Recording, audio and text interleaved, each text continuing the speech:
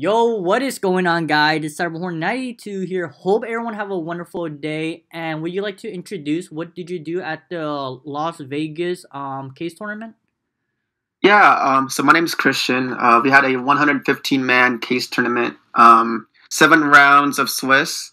I won 6-1 with Sky Striker and finished 5th place in standings. And then Sky we top 8 Striker. split. Ooh, nice. And what made you want to play Sky Striker? It's my favorite deck of all time, so I've been playing it like pretty much. For Still, sure. even when Engage was banned, I was still playing it. That's true. And also Sky Striker getting more supports, I believe so.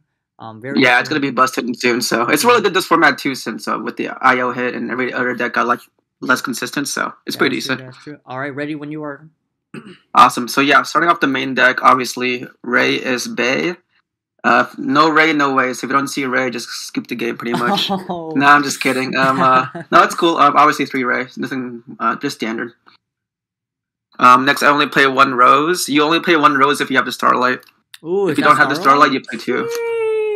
Alright. No, I'm just kidding.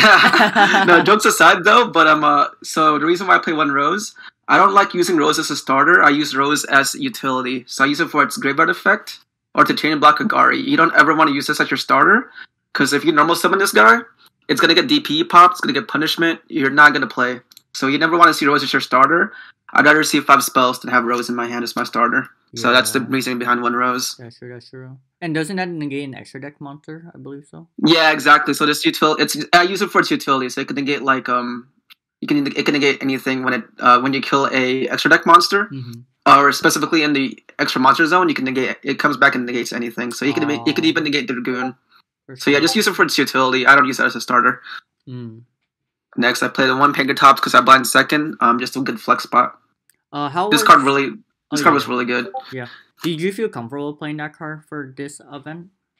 Yeah, no, it was great. Obviously, Pegatops by itself usually takes out 2 cards, so I think it's just amazing. It's always a 2 for 1. It's not bad at all.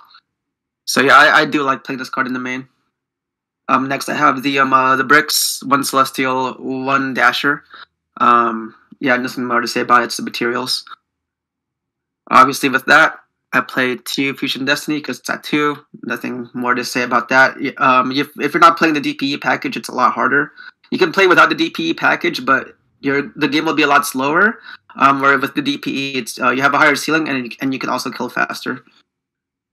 Next, the card I'm playing is 3 Pot of Prosperity. A lot of striker players aren't playing this card. The reason why I played it is just it just adds more consistency to the deck to see a starter. You want to use this to try to get Ray or Fusion Destiny. That's more I can say about it. It just helps it be more consistent. So I like this card a lot. You usually only banish 3 cards with this, and I'll show you what I usually banish when I go to my extra deck. Still in the main, I have 2 Forbidden Droplet. Yeah, just a good going second card. Obviously, it's also a stop to Scythe because right now the whole format is just Scythe Turbo. But yeah, 2 Droplet was insane. Yeah, true. Oh, will you play a 3rd Droplet or you want it? I'll get to that. For sure. Next I play obviously the 1 of, so 1 Rhoda for your 4th Ray, 1 Called by the Grave, 1 Terraforming. Yeah, just pretty standard 1 ofs that you play in the deck. It's really good. Nothing more I can say about it. Next we go to the striker spell, so obviously the 1 Engage, your best card. I play Eagle Booster. A lot of striker players aren't playing Eagle Booster. This card honestly overperformed for me. This card is insane. This card guarantees me to live an extra turn if I have 3 spells engraved. So it's pretty much a turn skip. And it also ensures that Anaconda and Kagari go through. So this card honestly overperformed for me. Honestly, by itself just won me like 2 or 3 games. Wow. This card's insane. People should definitely play this card. Next, obviously the 1 Area 0. If you ever have Terraforming and Area 0 both in your hand, it doesn't conflict because you just target Terraforming with Area 0. So that's the reason behind that. Next, 1 Horned Drone, obviously. 1 Afterburner. 1 Multi. Just standard stuff. I played 2 Shark Cannons. The reason for 2 Shark Cannons is because it's a Scythe DP format, so this isn't out to Scythe as well. And it's obviously it banishes DP, so I'm putting 2 in the main is really good. Obviously the best striker interruption is with Anchor, so you played at 3. Another out to Scythe. This deck has so many Scythe outs, it's insane. True. Yeah. And then so that's the spells. But now it's off. This is my hand trap lineup. So I played 2 Ash.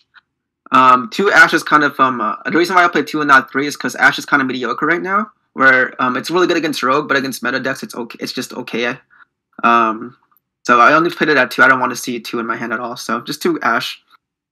2 Ogre. This card's insane because it obviously stops some of the Brave Engine and using this on Needle Fiber. I've used this on Needle Fiber a lot. It just stops her turn pretty much. So this card's pretty good. It overperformed definitely.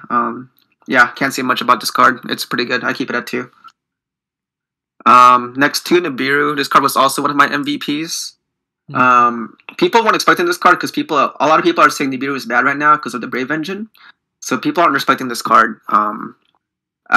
Nib has won me like three games by itself. This card's insane. People just don't expect it, and then obviously when I have Nibiru and another hand trap, I can. So people think they're safe because they have Griffin Rider, but if you have Nibiru and like any other hand trap, you're able to still break their board. So that's good. Next I play 3 Effect Veiler, and then I played 3 Imperm. I do want to say something. Before I recently got these ulti Imperms. Before I had like the ultra rares and stuff, I saw the ulti way more. Yesterday, I swear to God, I saw Imperm every opening hand. This card was like glued to my hand. So invest in your ulti Imperms. That's crazy. Yeah, this card was just stuck in my hand, so that was really helpful. Yeah. So yeah, that's it for the main deck. So 12 hand traps, and then yeah. Oh yeah. Before we get into your side or extra, would you play Dirt Nibiru? I wouldn't because I don't know, because Nibiru by itself is okay. Obviously, it did overperform for me, but I thought it was just fine at 2. As far as my deck list goes, I honestly don't think I'd change anything right now. I think it was just actually pretty perfect. That's good. That's good. All right, side or extra, your choice. Yeah, we'll go to the extra deck. So obviously, the best card is Skagari, so I play this at 3. Yeah, nothing more I can say about it. It's your best striker card or striker monster. Next, I only play 2 Shizuku. The reason why for that is because I cut the 3rd Shizuku for a I'll show it to you. I cut the 3rd Shizuku for the Dark Tremor. The reason why is because I opted to play in Dark because Dark's most busted effect is its Graveyard effect where it can search Ray. So if I don't have a starter, I usually just Widow Anchor, Shark Cannon, 2 monsters from my opponent, make Dark, and then I crash Dark to search Ray. So that's the reason why I opted to play it. And then the 3rd Shizuku, I didn't miss it at all because usually with the 3rd Shizuku, I just banish it off Prosperity. So instead of banishing the 3rd Shizuku, now I just banish Dark instead. So I don't miss the 3rd Shizuku at all. Moving on, I have play 2 Hayate. You never play 3. Yeah, 2 Hayate is just fine. Obviously the one Kaina, just to stop yourself from getting OTK'd pretty much. And obviously if you're down to like 1 minute, you use the Kaina effect to like gain life points and stuff. And then 1 Zeke, obviously, just a good utility card when you have a bonus monster to like lick it away. Then I am playing the Hulk package, so 1 Needle Fiber, 1 Selene, and 1 Access Code. Just standard stuff. I think every striker player should be playing the Selene package. It's just too good not to like play it. True. Next, obviously, then you have Anaconda, and then DP to round up your extra deck. Yeah, pretty much it. Do you have any questions about the extra? No, I think everything is good. I was surprised you were playing the Hybrid Fiber. Does usually people play that in Shrek? Yeah, it's pretty common. Some people have been cutting it, but I just think it's just so necessary, just because it helps break boards, and not break boards. It helps go for game. Because you obviously just need 1 monster and need tuner this and it makes access code. Makes sense. And you need and yeah, I don't know. I think it's just really just a super way to cheat out access code. True. So I think I did not like. I mean, I used it all the time, so I can't like say much more about it. Yeah, sure. It's awesome. Plus, you save your resources as well. You can use. Yeah. And then moving on to side deck. One of my MVPs was Token Collector. This card's just really insane against Sword Soul and all those and Brave Engine as well. There's also the base deck that uses like a lot of tokens off Auroradon and Miramare, so Token Collector was actually really, really strong against those decks. Yeah, I think I'm gonna keep playing this card for a while. Next I play 3 Droll and Lockbirds. Yeah, just for any combo decks, Drytron and still for based as well and Mm-hmm. reacts to stuff. Freelancia, this card was really good against Flunder. It just blew out Flunder, and then against PK, it's really good. That's sort of like the only two matchups you honestly use it for. And then I decided to sin against Eldlik because I don't have any other better cards to sign for Eldlik. Next, I play 3 Cosmic Cyclones, just for the Eldlik matchup and for any back row decks. I don't play like Red Reboot or anything like that. I do play the 1 Duster with it. Yeah. I just had a flex spot, so the Duster was it. And then to round off my extra deck, I played 1 Ash Blossom, so I played a 3rd Ash in my side deck. The reason for that is because if I play a mirror match or if I play Eldlik, I side off obviously you side out like Nibiru's, Bailers, and you just put in the 3rd Ash and other cards. And then I played to round off I played a 3rd Droplet. So for sure. Yeah, that goes off from my extra deck. Side deck. So Yep. yeah, do you have any questions on it? Yes. Do you know what was your matchup and what was your loss? My 1 loss was Dragon Link. I don't really want to talk too much about that loss because it came down to like a ruling error, so I don't really want to talk much about it. Okay, totally understand. So that's about it for that matchup.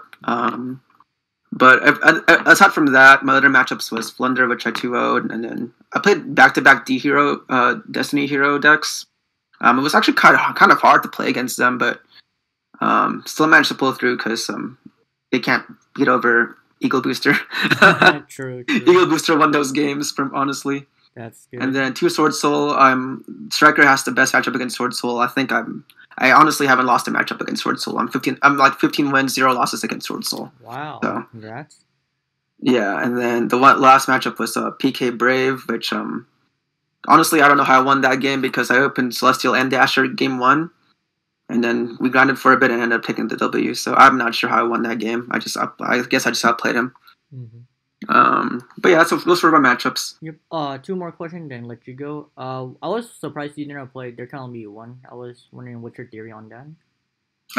You played there can be only 1 if you're going first. Mm-hmm.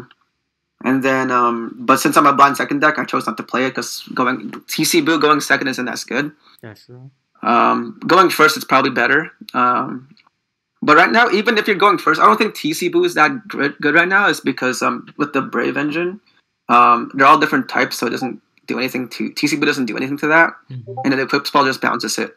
Yeah. That's So true. TC Boo is bad right now, and also I don't know if anyone noticed, but I wasn't playing Mystic Mine either.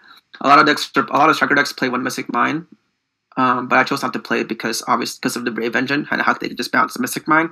So that's the reason why I'm not playing it. Yeah, and plus there's like a lot of back removals. Yeah, especially with 3 Skullvein up right now, so people are like prepared for it. So yeah. That's true. And before ending this video, do you want to give any shout outs? Yeah, shout out my friends. So I have my boy Berlin, Nick, Junior, Ryan. They always loan me They always loan me cards too and help me like max rarity in my deck. Obviously, play test with them a lot. So those guys are awesome. Shout out to them and shout out to Brian and the People's Card Shop for hosting the case tournament. Sounds good. And obviously shout out my boy Robin and this channel. Yo, you already know. Yo, you gotta subscribe, hit the like button, notification bell, all that stuff, man. Shout out my guy right here, bro. You already know. If you guys made the video all the way to the end, I'd like to say thank you. Your boy Cyberhorn92 is signing out. Peace.